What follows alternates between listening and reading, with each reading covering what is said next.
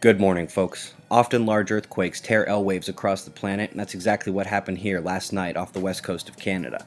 Next to last day of the primary quake watch sees a 7.7 strike this area. The tsunami warnings you see here are all less than 1 foot high. Luckily, this is also not a highly populated area. You do have Vancouver and the US-Canada border down there, but I have heard of no deaths reported. The buoys in current active mode are mostly those inches of tsunami from the quake, but Hawaii is another story. We're talking 60-meter swings in sea height. We're going to have to get updates on if that's real or not. Other significant quakes of the day were a moderate tremor in Chiapas and a few flanking the Indian subcontinent. Switching to tropic watch, a new low formed in the Pacific. As you can see, they know exactly where she's going. Son up here at the northern part of Vietnam and South China, and then there's Hurricane Sandy. Something you don't see every day, is it? It is what it is. Going to be a rough couple of days for you guys. Hope you're ready already.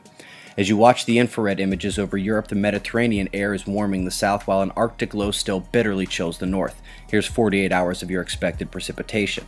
The Antarctic low is well south of Australia, and New Zealand, you're next. Here's how you all will warm up to start the week.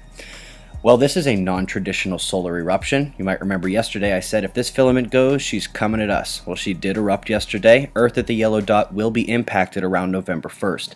The blue and red squares on the same concentric circle as Earth, opposite side of the sun, are the stereo spacecraft. Blue on the bottom is stereo B, got the Earth off to the right. Stereo A has the Earth off to the left.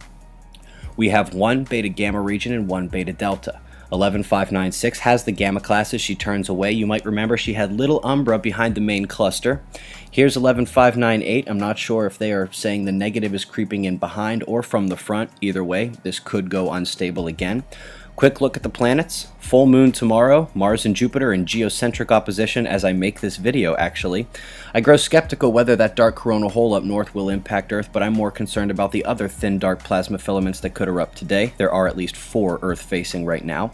Quick FYI, tonight, MR2 and I will be guests of Danny and Dee from Sirius Rising on Revolution Radio at 6 p.m. Eastern Time US. The link is below. Folks, let's hope this quake watch has seen its last. Eyes open, no fear. It's about 6:15 a.m. Eastern Time, and that's the news. Be safe, everyone.